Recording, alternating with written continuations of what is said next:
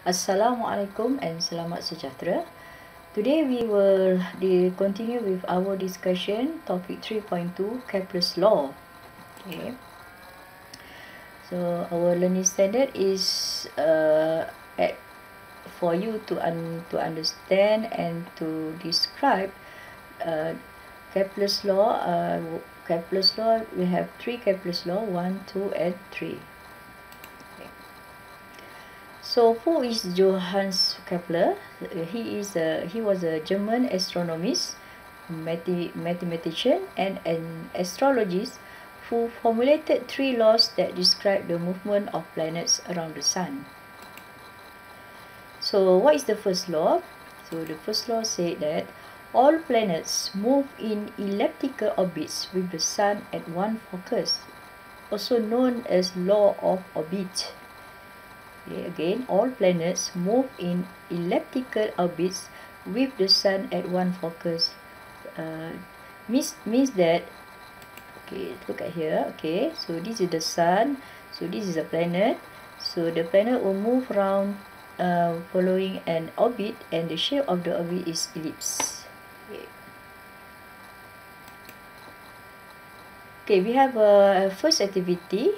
Okay, how to draw ellipse. Okay, so you have two thumbtacks, a thread, a pencil and a piece of paper, and on the piece of paper you draw two lines. One is what we call minor axis, another one is major axis. So the two thumbtack is put at a point F1 and also F2. So let's see how we do it.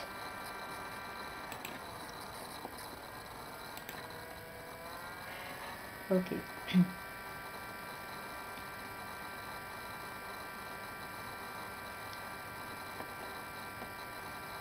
Okay, this is a piece of paper, two thumbtacks,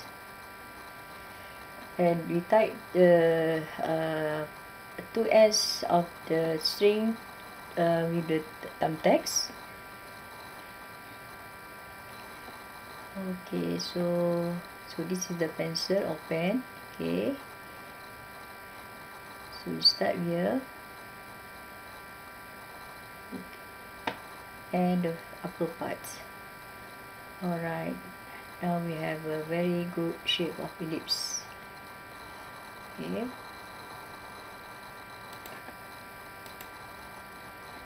Alright, so let's answer a few questions. Okay, name the shape orbit used by the planets in the solar system. So the shape is ellipse.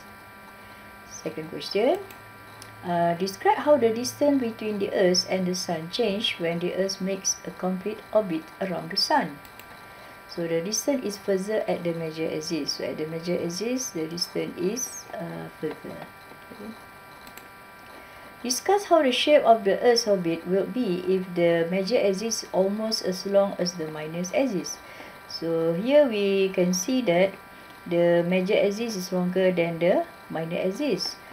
When the major axis and the minor axis equal distance, so the shape of the orbit will become almost round or circle. So the planets in the solar system have elliptical shape orbits. Okay, first point.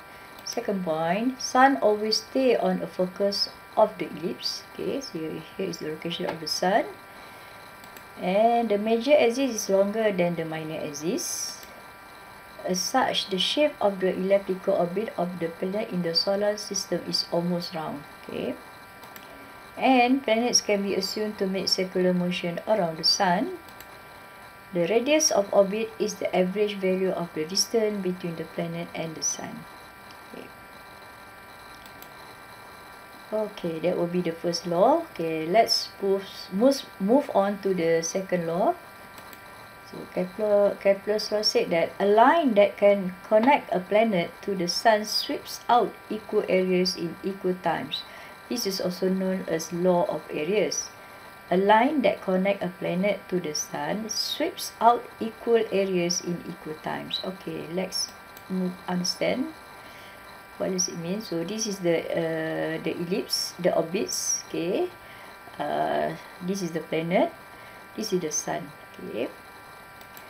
So if a planet take the same amount of time to move from A to B, so this is from A to B, so the planet move from A to B, and also from C to D, so the time from A to B equals for the time from C to D. Therefore, the area AFB is the same. AFB, area AFB, the blue region here, equals to the area CFD. And the distance AB is longer than distance CD, so AB longer than CD. And the planet is moving at higher linear speed from A to B, so here is faster, and C to D is slower. Okay. Okay. So this is slower, and then faster, and slower again.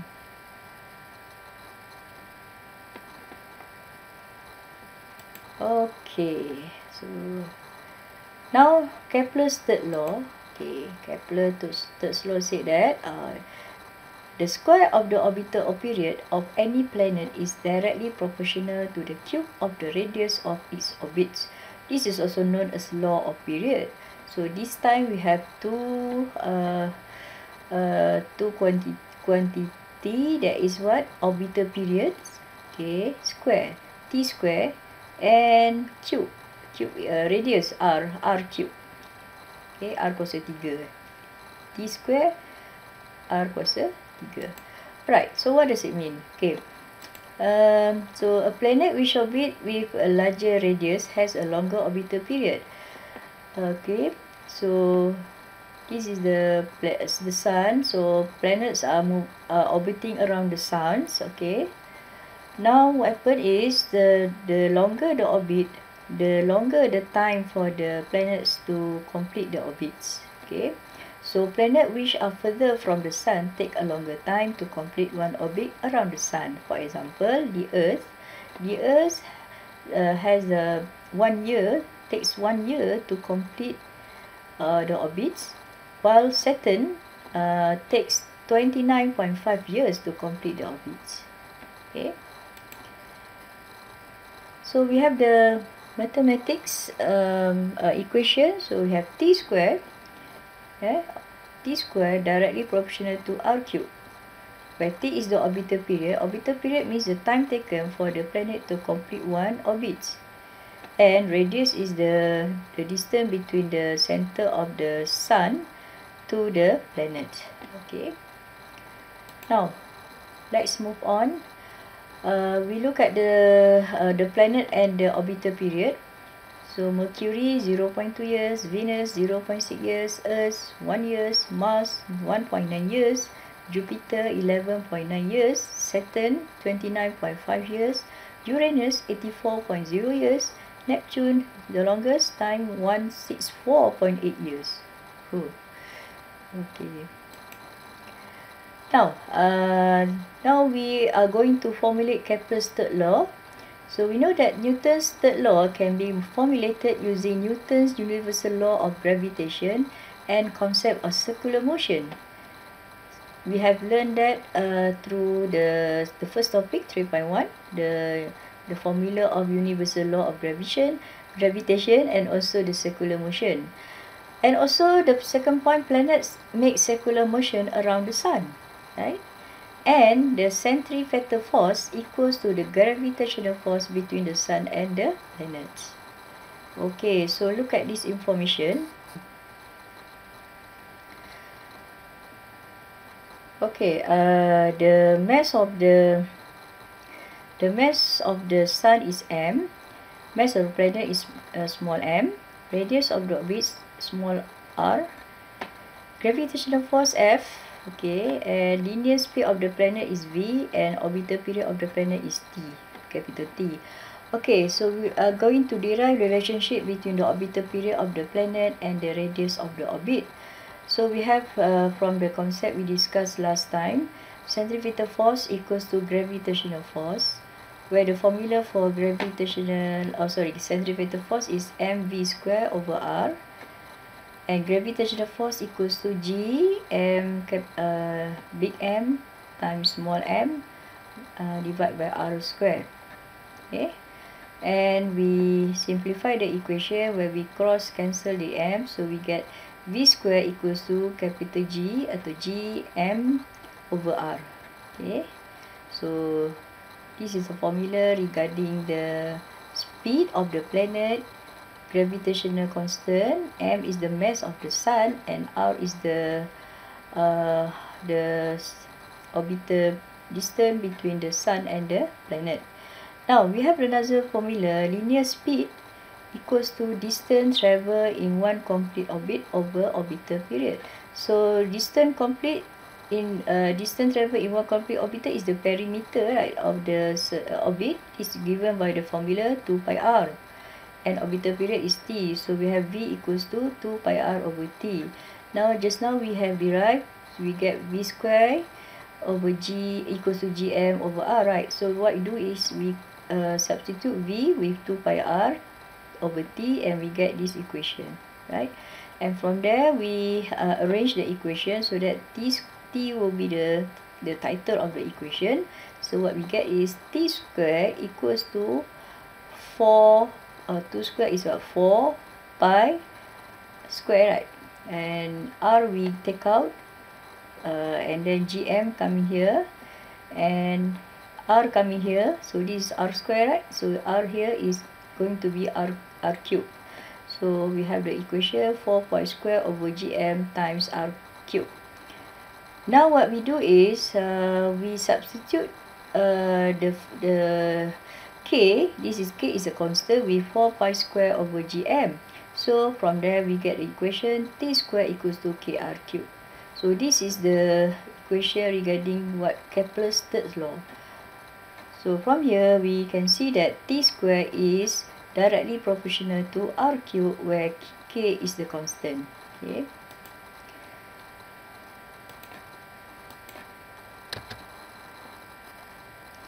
Alright, so from there we get the mathematical t square directly proportional to r cube, where t is the orbital period of the planet and r is the radius of the orbits. Okay, now we move to another activity: solve problem using Kepler's third law formula. Okay, so just now this is a formula. Okay, let's say you have two planets, okay, orbiting around the sun, so like planet 1 and planet 2. Okay, planet 1, the equation we use here, we get t1 square and so on, and then this is equation for planet 2. So what we do is we substitute the constant k, so we get this question: t1 square equals to kr1 cube and t2 square equals to kr2 cube, where k is the constant. So we arrange the equation and we get the formula t1 square over t2 square equals to r1 cube over r2 cube. Okay, so this is a very important equation for us to solve the problem using Kepler's third law formula. Okay, now we proceed to look at one question. Okay, figure below shows the planets Earth and Mars orbiting the Sun. Okay, so the radius of the orbit of the Earth is 1.5 times 10 to the power of 11 meter. Orbital period of the Earth and Mars is 1 year and 1.88 years respectively. So calculate the radius of the orbit of Mars. Okay, so we use the information given. So radius of orbit of the Earth. Okay, this equation 1.5 times 10 to power 11 meter. Unknown Mars, radius of Mars is unknown, r2. Orbital period of Earth is t1 equals to 1 year. Orbital period of Mars equals t2 equals to 1.88 years. So the unit of period is years. Okay. Now we substitute the equation.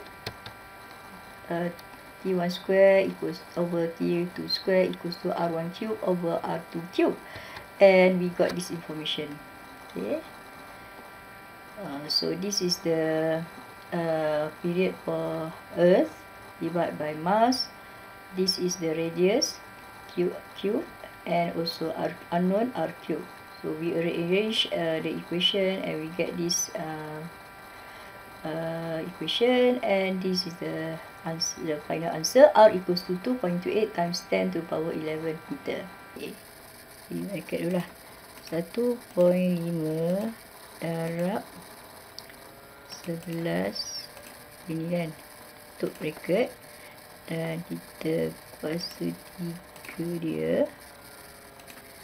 Okey, darab 1.88 kuasa 2. Okey, kita dapat ni kan. Okey, kemudian kita nilai ni kita ambil punca kuasa 3. Okey, alright, itu jawapan dia. Dan kita nak tahu dah panjang kan. So kita tukarkan dia dalam bentuk standard form. Dan dia dapat 2.28 darab 10 kuasa 11 meter. Okey, betul kan jawapan dia. Okay, now let's move on to next question. Okay, a research satellite needs to orbit at a height of 300 km to capture clear image of the surface of the Earth. So, what is the orbital period of the satellite? Okay, so we use the information. Now, radius of orbit of the satellite, given that the distance between the Earth and the satellite is 380 km. That is equivalent to 380 times 10 to the power 3 meter, right?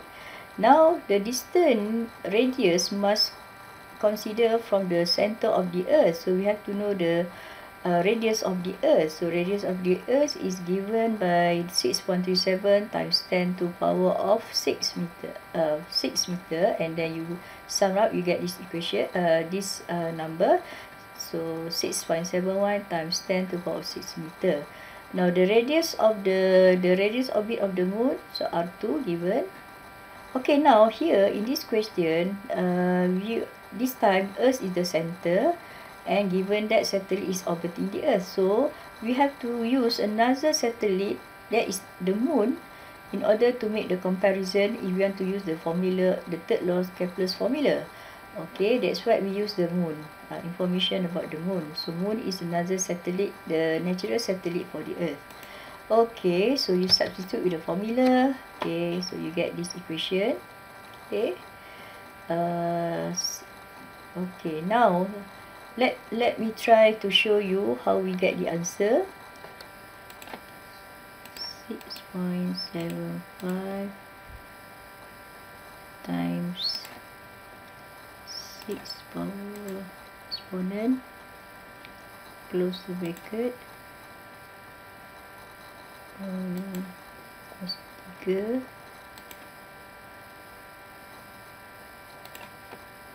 okay, times 655.2. Okay, alright, divide by,